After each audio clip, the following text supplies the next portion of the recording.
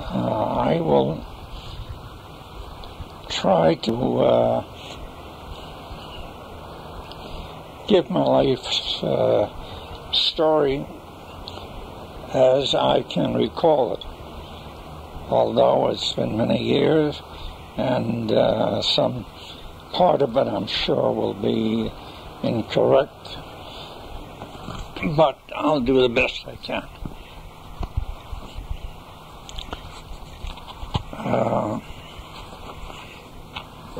I will try to go back to my grandparents, and then from there on elaborate. My father was born in Minsk, Russia, and as a youth was sent to the yeshiva in Vilna to study to be a rabbi. There he studied under my mother's father, who was his teacher, and in 1904 or 1905 he was told by his teacher that he would marry his oldest daughter the next day and given 400 ruble and go to America to establish himself and to avoid being drafted in the Russian army to fight in the Russian-Japanese War. And that's what occurred. Married my mother in about 1905, came to America, and was met by a representative of the Hebrew Immigrant Aid Society, who gave him or placed him in a position as a small businessman and rabbi in a town called Spotswood, New Jersey. In Spotswood, which was a very tiny town, he had a grocery store, a butcher store, combination rabbi and ritual slaughterer and male. He did everything.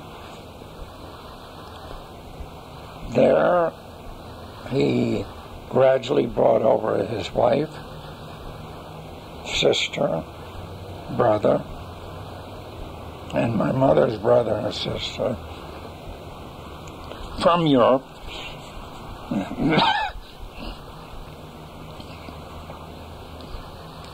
by time payments through a travel agent.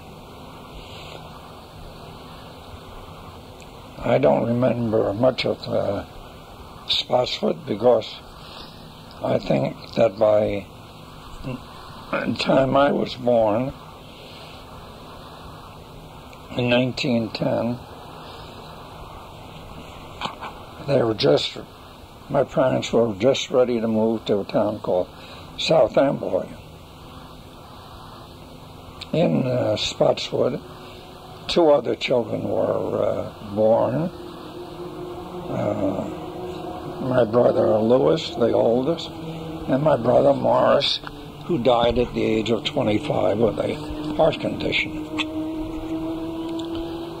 And as my mother tells me, she had a child almost every year, and she had a doctor named Dr. Shin, who treated her without fee. Her births were not easy. The doctor came, the children were delivered in the kitchen, and the doctor left medicine and $50 besides, because my parents were not that well-to-do. It was a farming community, and then they moved on to a town called South Amboy, New Jersey, where they remained doing the same thing, but for a very short time. And from there they moved to a town called Carteret, New Jersey, which is about 5 or 6 miles north. Carteret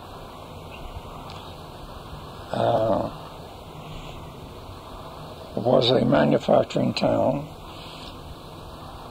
made up mainly of fertilizer factories. It was on the Staten Island Sound. And there we remained for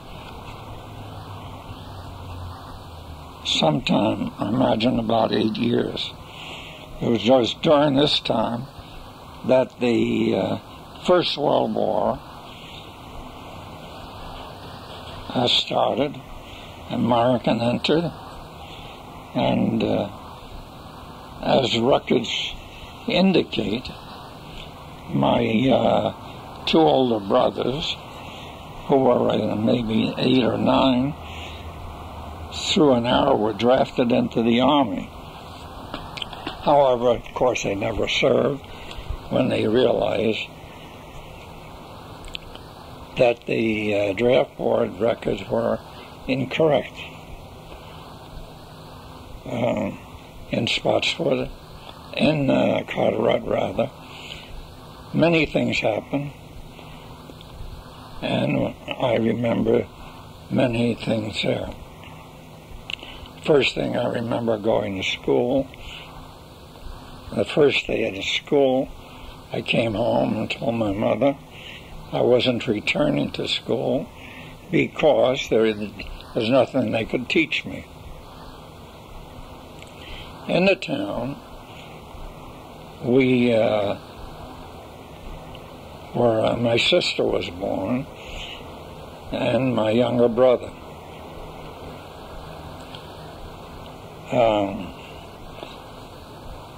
That we learned the town of Carteret was basically right off a meadow and a river, a creek, where we learned that we were 4 boys, and we went swimming in the creek and caught muskrats and did various things that you did in a country town. The education we got there was fair. In fact, my mother brought from Europe a teacher, a Hebrew teacher, to teach us Yiddish and Hebrew. His name was Dr. Weiner, and he eventually became a very important real estate broker, or insurance broker, in the town of Carteret. We worked very hard, especially in our butcher store,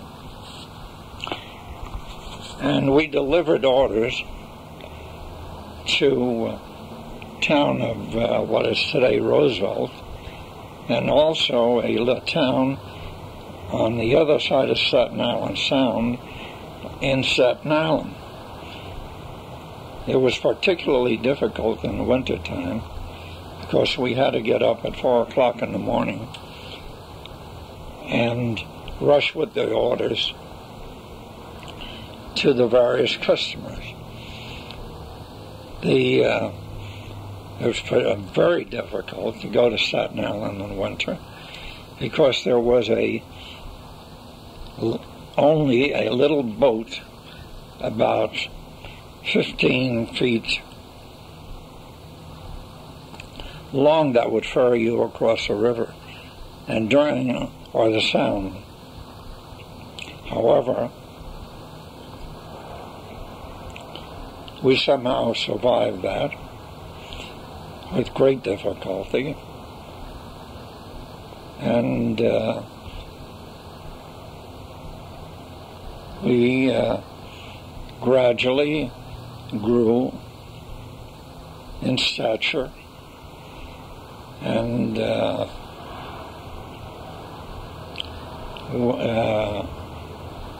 during the war,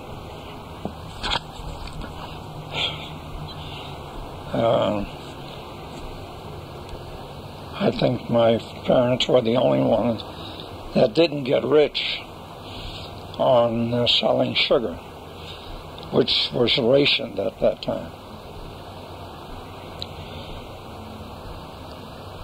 And we then proceeded to another town. Actually, my father wanted to try New York City, where we lasted for exactly 6 months.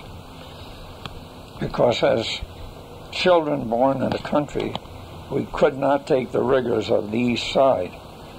In fact, I remember I had a teacher, Mrs. Greenberg, who told me that I didn't belong in the area. I was too refined and could not take the roughness of the kids in the Lower East Side of New York. As we moved to Rivington Street and Christie Street, which is certainly in the Lower East Side, we had a butcher store, but my father, after 6 months, gave that up and moved to a town called East Rutherford, which at that time was very small. And we had our own home. We catered to the people in East Rutherford, and a town called Wallington and Passaic. We had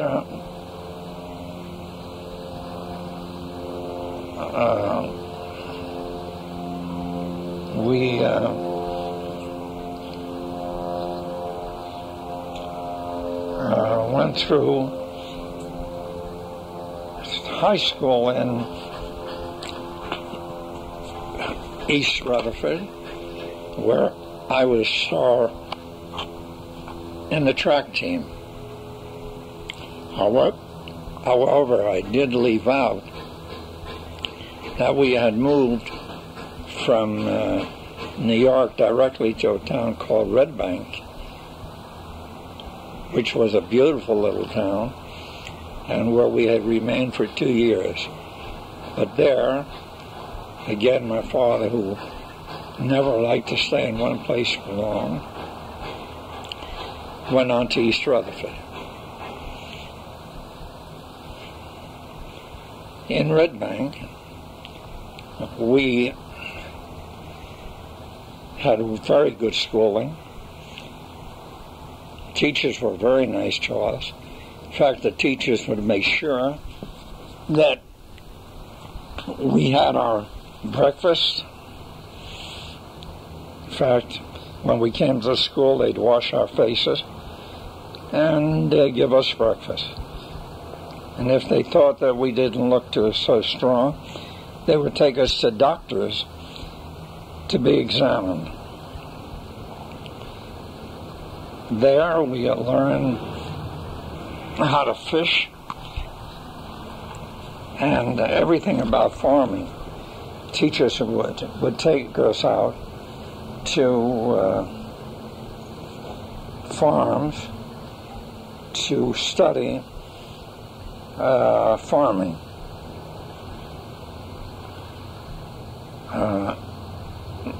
From there, in East Rutherford, of course, which was the last last town that I lived in until I reached the age of 18.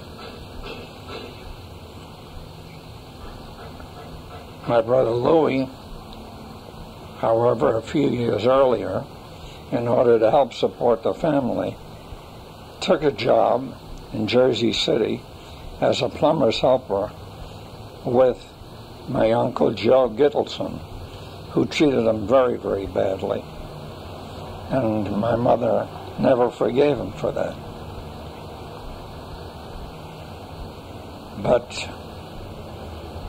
I, with the rest of the family, continued in East Rutherford and did get a very good education. In fact, in my French 3 class, there were only 3 students. And when I graduated, there must have been altogether about 20 students, 90% of them being Christian. We never did have Jewish friends because we were surrounded by Christians. In the town of East Rutherford, those days, especially in the Prohibition times, we were, or my father was protected by Nathan Zvellman, who was the partner of Brumfman in the liquor business. And the reason that my father was protected, because he was the only Jewish rabbi in the neighborhood and had a beard and was always being attacked by Polish hoodlums who worked in certain factories there. But after I graduated, all of my friends, being Christians and all wanted to be engineers, I decided to be an engineer with them. From that moment on, I went with my friends to Brooklyn Polytechnic Institute of Brooklyn and worked during the day in New York.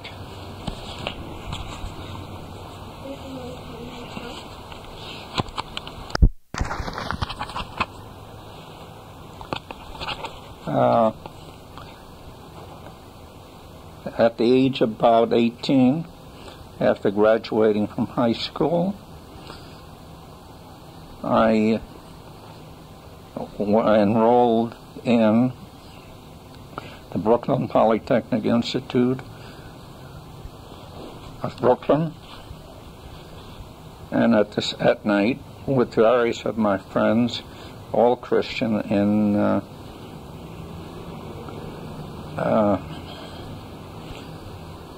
and then got a job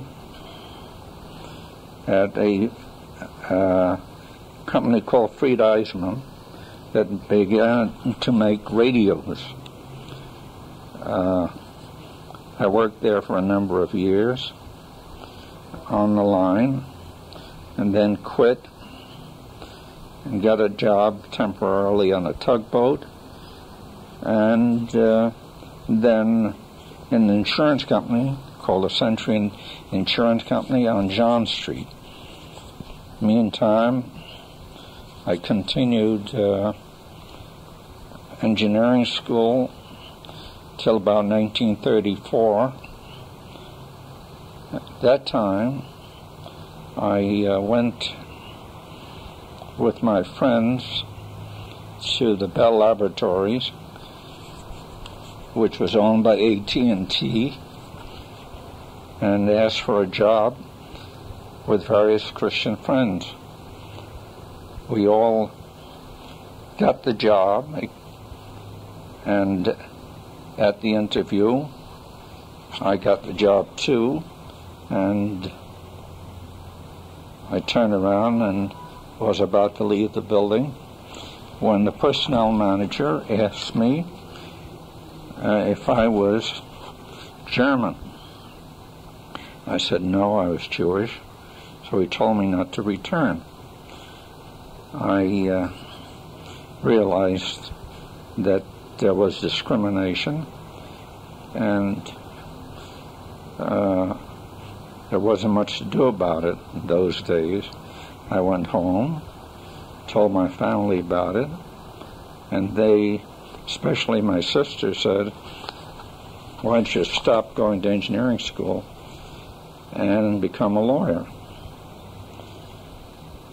During my time in engineering school, which I basically enjoyed, I started a fraternity with various friends, which basically did prosper and continued until about 1970, 75, as gradually the members were dying off, and their original membership never really increased very much.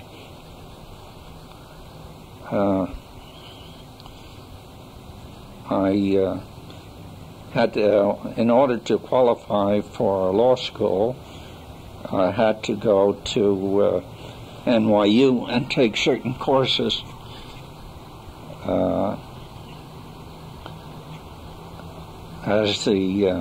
In engineering school, you didn't take the art courses that were necessary to entitle you to enter law school. After about a year or so, I entered Brooklyn Law School, which at that time was a 3-year law school, and in 1935, met your mother,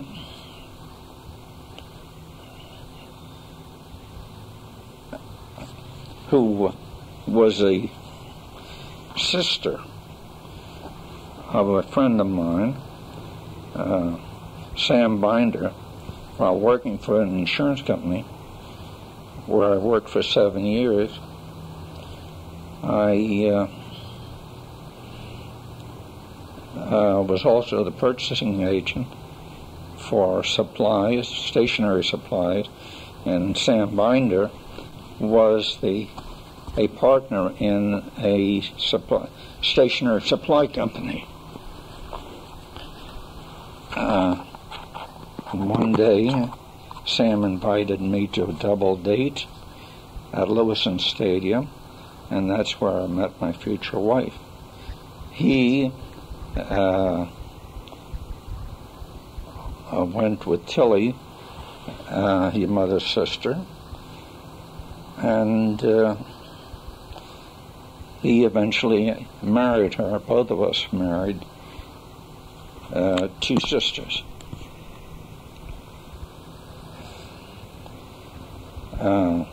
I continued law school and working in the daytime. In the meantime, I quit my job at the insurance company, where I did fairly well in that I was able to study and not work practically. And your mother was working. And in 1935, we got married in Ray's oldest sister's home. And at that time, Ray was living with 2 sisters and a brother. The brother got married, and the sister got married, and therefore we were left with the apartment, which was a 3-room apartment, as I recall it. And Molly, the oldest sister, continued to live with us until eventually she got married. I, at the same time,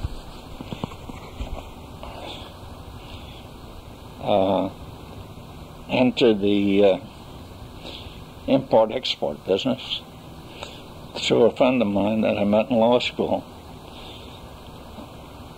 He worked for a company called Schenker, and they imported all types of fresh meats from Poland. But, as it turned out, the shipping documents always showed about 20% less than the actual shipment. so that Schenker had all types of meats for sale, and they had no one to sell it to.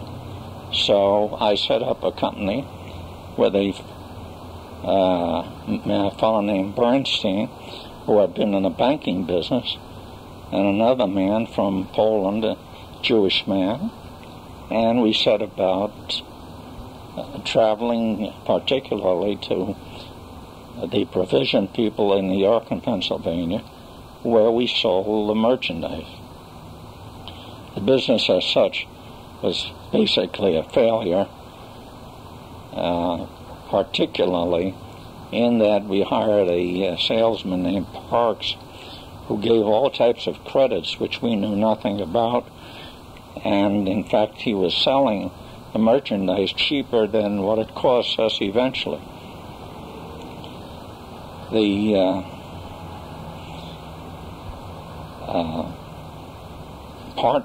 my partners, actually went ahead and kept the business for some time thereafter. I left it in about 1939 when I graduated from law school. I could not practice because I had to get a master's degree or have 1 year of experience in a law firm. I continued Brooklyn law for a year and did get my master's degree. At the same time, I worked for a law firm for nothing. As it turned out, I brought in all the clients, and I wasn't able to obtain any part of the fee. The partners kept the fee, that is, my employers kept the fees, and your mother, meanwhile, supported the two of us. About 1940, I was all through with that and opened up a small office in 1501 Broadway. Actually, I had a tenant who later moved out, but the practice was successful from the day it opened up.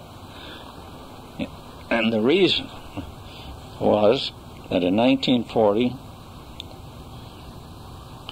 the world was in turmoil, and people from all over the world had no place to go but basically to seek refuge in the United States. And through a friend of mine named Cohn, whose sister worked on Ellis Island, and my partners, who knew a lot of foreign people through the provision business, I got to know a great number of these people.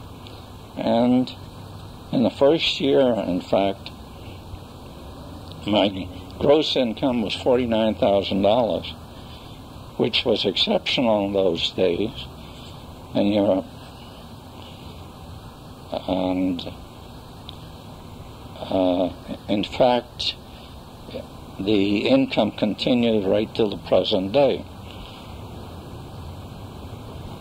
In this practice, I got to know thousands and thousands of people, and government agencies. In fact, in those days, there were no, the immigration did not issue visas in the United States. A person had to get a visa out of the country. I was involved through the various Jewish organizations, particularly as to refugees, and my reputation spread very, very quickly. And at that time, even many the law firms big law firms, none of them had any immigration experience. And first thing I knew, many of the large Christian firms came to me with this type of business. I traveled a great deal, particularly to Cuba, where I bought Cuban visas for people all over the world, but it necessitated going down to Cuba, seeing the sister of the President Batista with my Cuban lawyer, and gradually developed a large practice in Cuban visas. And through this, I got to know particularly Jean Brunswick, who's a lawyer in Geneva, Switzerland, and so many refugees came through Switzerland that between he and myself, we built up quite a large practice, and in fact began to represent people on other types of matters. We had very, very many interesting things that happened in the practice. And I'll try to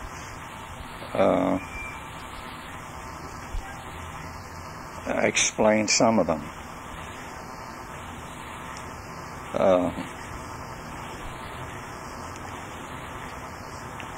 During the period from about 1940 to 1946,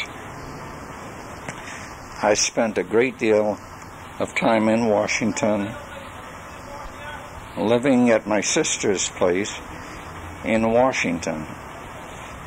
I would be there about 3 times a week. She worked for the OPA, which is the Office of Price Administration, and she was able to help me out a great deal with information there. In order to get a visa or a person into the country in those days, during the war, there was a committee set up in the State Department consisting of a member of the FBI, the Immigration, Navy and Army Intelligence, and the State Department.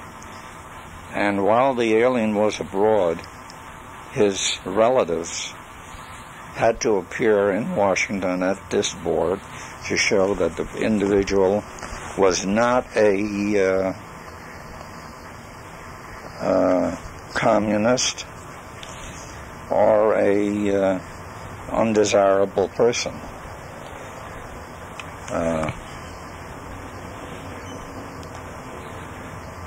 Very many odd people appeared with me, such as my friend eventually, Conrad Shue, and his sister, and a fellow named Lichtenstein, who was an artist. The odd thing about Lichtenstein was that he was basically supported by myself and a man, Dr. Milner, who was the head of the Distillers Company Limited in London and the U.S. He was a very short man, about 5 foot, and had no visible means of support. When he appeared before the board, they asked him what he lived on. He says, whatever money Dr. Milner gives me. He says, well, can you estimate? He says, no. He says, I live in one room, I paint, and that's it. Funny thing was that he was in First World War in the Allenby Brigade, which was a Jewish brigade set up in Israel and fought under the British. Lichtenstein himself was an artist living in Paris for some time with people like Picasso and Modigliani and so forth. But right before the war, they broke up because of their political philosophies. Chagall and Picasso basically were communists, and Wolkowitz and Lichtenstein were more conservative. And both Wolkowitz and Lichtenstein came to the United States. The other ones remained in Paris. In fact, later on, Chagall became my client. The way he became my client was I got a letter from a French doctor who I'd known, who I had assisted. I don't recall his name. And he wrote me about this great artist and asked me to help him. And what I did is I wrote to Chagall and asked Chagall various things. Among them was, were you ever a communist? And he wrote me back numerous times, but never answered the question. Meantime, he had been in the U.S. before, and he owned property up in Woodstock. And he asked me to sell the property for him, which I did, and remitted the money to France. I, after the war, visited Chagall with a fellow named Bernard. Bernard was in the U.S. as the French Air Force representative in Washington, and who was the owner, or part owner, of a chain of linen stores called Blecher. Eventually, when I went to visit Chagall, I was ushered into his magnificent studio, which was in a city called Vence in southern France, and Mr. Bernard came in with me. We had long discussions, and he was very nice to me, and told me that normally he was not so nice, in that he, being an artist, had to put up an act for the general public. But after discussion about my background, my wife's background, he realized that his father was beholden to my father-in-law, who was the unofficial town mayor, and who owned a Kretschmer, or a roadhouse, and had given advice and money to Chagall's parents. So he said he wouldn't act crazy with me, but he would be normal. At the end of the discussion, he said, look around and pick out any piece of art you like or want. And I said, if you really wanted me to take a piece, you'd go pick it out yourself and then hand it to me. So with that, I left. Bernard was beside himself, and he says, you're crazy. He says, you should have picked out something you liked, and it would be worth a fortune someday. Frankly, I was stupid or didn't know what I was doing anyhow, so we went back to Paris. Eventually, Chagall was admitted to the United States.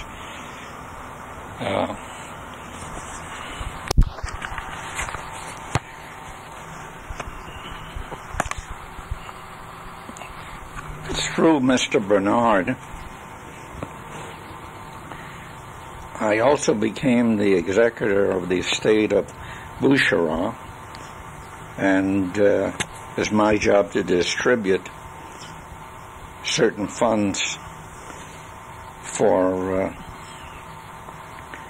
the estate. And I recall particularly one young lady who became a rather famous journalist who met me about 20 years later. And when she found out who I was, she berated me in that she felt that she did not get the proper share of her uncle's estate. There are many, many instances that happened during the practice. Those with individuals and with governments. One of the saddest situations I can recall was that during about 1944, a lot of Jews were, or 43, a lot of Jews were fleeing to Switzerland, and the Swiss government was just pushing them back to the Germans, where they were eventually killed or cremated. They appealed to the U.S. to take some of these refugees, and the U.S. did not do very much about it. While in Washington, became acquainted with a fellow named Alexander, who was the liaison man between the various government agencies and the State Department, such as Congress and also the FBI and so forth. And one day, Alexander said to me that McCarran and Walter, who were the eventual originators of the Immigration Act, told the State Department that if the Jewish agencies would agree, they would pass a law that would admit 60,000 Jewish refugees from Switzerland, and asked me to try to get the consent of the Hebrew Immigrant Aid Society, the Hayas, and the B'nai B'rith. I went to see Mr. Bisgeyer of the B'nai B'rith and Mr. Osofsky of the Hayas, and neither one of them were very receptive in that they wanted the credit for such a bill. And I said I wasn't interested in the credit, but I would be very happy if they would meet with McCarran and Walter, and they refused to do it, saying they had better friends. Eventually, nothing came of it, but a law was passed admitting 5,000 Jews. Because of the ego of these two men, 55,000 Jews perished. There are many instances where I would battle with the Hayas, particularly in that they had an agreement with the State Department to be able to send emergency telegrams to consuls abroad to assist people in coming to America. And I did not have that facility, although in many cases I told my clients how to send the telegrams, and eventually the Navy intelligence did come to me and say, "Hey, what are you doing?" I says, "Oh, I'm trying to save people's lives." But they said it was unlawful for me to do this, and I had to stop. Another instance during this period was that many aliens who eventually came to the U.S. would come to me with secret information and would tell me. I referred them to the government, but they refused. So what I did is I prepared memorandums for the State Department and gave them to Alexander with many very confidential information. In fact, in one case, an alien came to me who had brought to the U.S. by a German sub with a list of people to contact who were relatives of people in concentration camps demanding ransom of the relatives here. I brought that memo to the State Department also, and very quickly the FBI visited me and wanted to know why I was interested in giving the United States government information. And my answer to them was, as far as I was concerned, I was just as patriotic as they were, but I stopped giving the government such memorandums because I felt I might eventually get in trouble. In this respect, I'm sure I was wrong. Now, the story of Conrad Shue is an odd one. During the war and conquering of China, a Russian came to me named Pisaresky, who was a smuggler and who smuggled watches from the Philippines or Okinawa to Red China, or China at that time, and various other places. He asked me to assist a fellow named Conrad Shue in coming to the United States from India, who had just come across the Burma Road with General Stilwell. I went down to Washington and arranged for an invitation or a visa through India, and shortly thereafter Conrad Shue showed up, and he had nothing but the clothes on his back, and I assisted him financially and otherwise. We became very, very good friends. In fact, he's one of my best friends till the present time. To go into his life and story would take volumes, but with me, he was a good friend, and gave me information concerning China, which helped me at various occasions, recommended many clients to me. And of course, during all this time, I had been married in 1935, and my first son, or son, George, was born in 1941. I personally wanted to join the Army as soon as the war broke out, and the State Department received an offer through the Army intelligence to give me a captaincy in the Army, as I would be used as a translator in Maryland, particularly with the German prisoners of war. But I had to have the written consent of my wife, who refused to give it to me. The Army eventually did send me a questionnaire, and the fact that I had a son, I was never called, or they just forgot about me. I just don't know.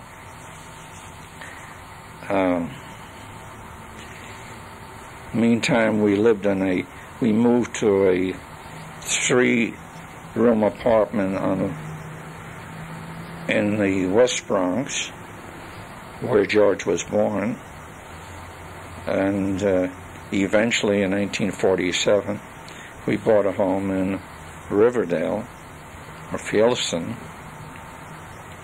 for $47,000 or $48,000, and we gave a cash deposit of $25,000, which was huge in those days, and I was frightened to death that that was most of the capital we had, but my wife was certainly much more secure than I was, and she was not afraid of that. And the mortgage was only $18,000, which meant very little. The reason we moved there is that my wife wanted to make sure that her children or child would be able to enter one of the private schools in Riverdale because we were residents. And our daughter was born in 1950, and of course both went to private schools. George at first went to Columbia Grammar School and to Fieldson and Horace Mann and so forth. And Florence went through 12 years at Fieldson. Basically, our lives in Riverdale was rather sedate. We did help to build a temple, but somehow did not last very long there, although our children went to Sunday school there, and we observed the holidays. But my wife one day could not get tickets for her sister to the temple, and because of that she left or gave up membership in the temple, which again was wrong, I felt. But getting back to the practice, it expanded, and I had Morris Fellner working for me, various other people, Mr. Roth, and but Morris was taken to the Army, and he was replaced by Roth, who stayed with me for about 22 years.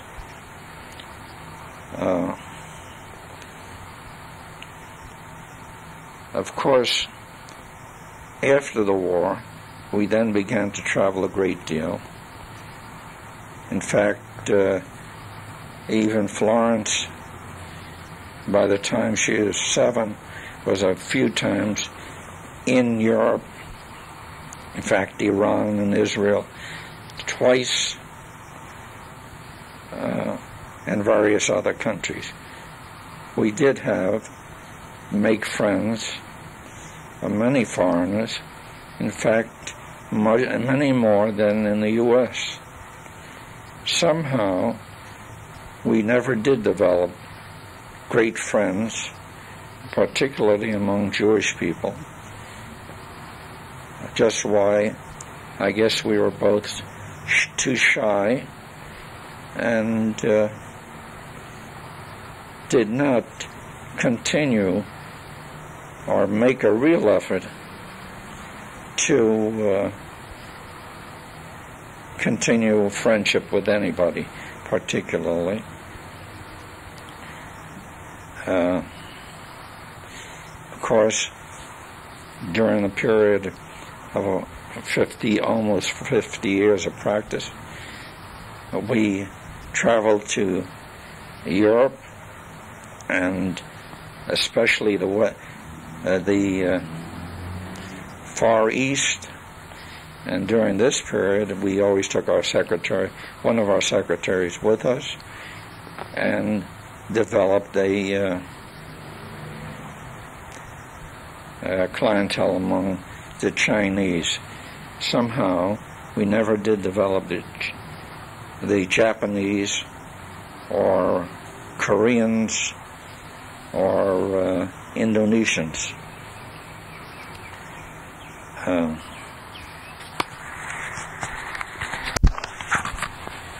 Among the clients that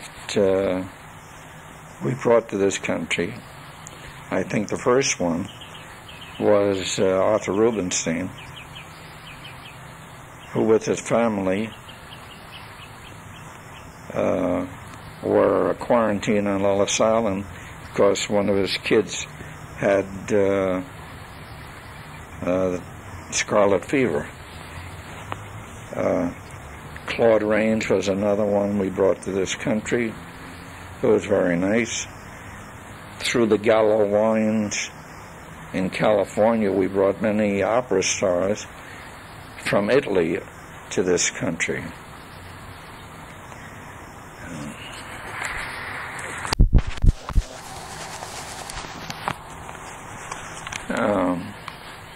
Among our other clients, one of the most interesting men that we brought over was a man by the name of Kuhner, K-H-U-N-E-R. He was the only Jew at the Treaty of Brest-Litovsk and became the Austrian Consul General in Switzerland.